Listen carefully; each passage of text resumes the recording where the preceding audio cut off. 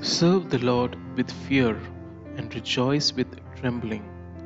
Blessed are all who take refuge in him. Psalms chapter 2, verse 11 to 12. Thoughts on today's verse.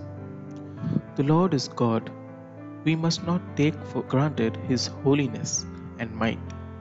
But the incredible reality of God's grace is this: God, who thundered at Mount Sinai and spoke into existence the universe with its marvelous expanse, loves us and longs for us to draw near and find refuge in him.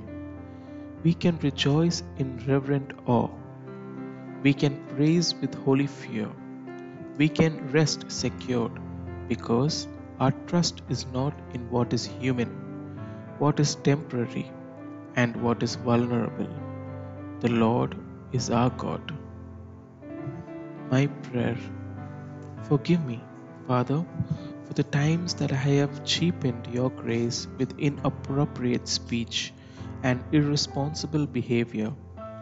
You are God alone. You alone are worthy of praise. Thank you for not only being holy and mighty, but also being near and providing me a place of refuge and protection. Thank you, dear Father, for being God. In Jesus' name, Amen. Take care and have a blessed day. May God bless you.